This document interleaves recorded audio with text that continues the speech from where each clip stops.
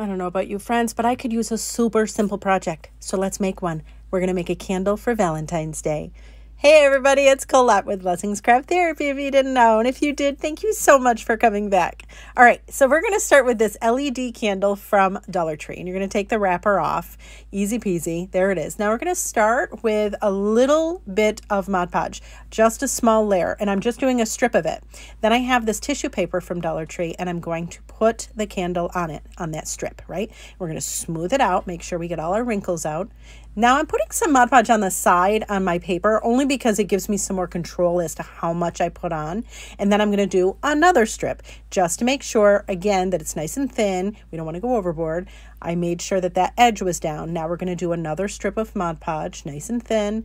And I'm going to pull my tissue paper taut so we can get some of those wrinkles out. And I'm just going to keep going around the whole candle doing it like that. So, you know, little strip, pull it taut, get the wrinkles out, and move on. You could do the whole thing with Mod Podge right off the bat, but I've found that I get way more wrinkles doing that, so I don't. So this is just how I do it. And to be clear, I still messed it up.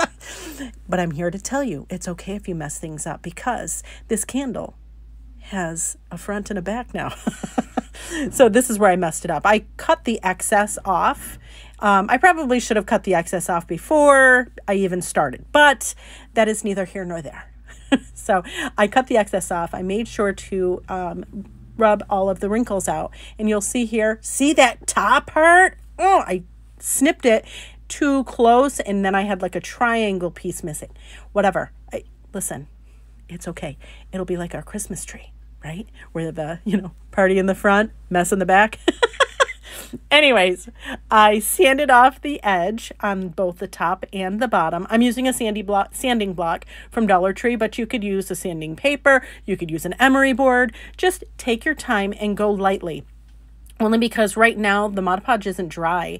And if you go too rough, too fast, it might tear it and pull it off of your candle. So just be word to the wise.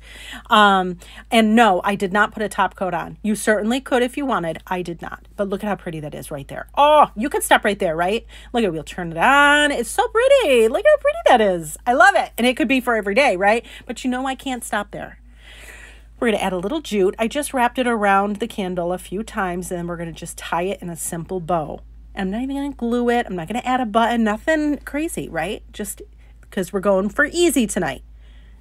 Easy also because I'm not fixing my mistake. I could have redone the whole thing, but I'm like, no, I have children that are not feeling well and I'm tapped. So we need it easy. And look at how pretty this is. Stop it.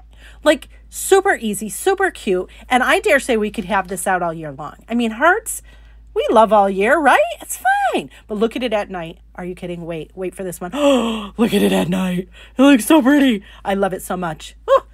Anyways, I know, calm down. It's just a candle, but I love it. And it was easy and it made me happy. And you can't even see where I screwed it up. It's all smoke and mirrors tonight.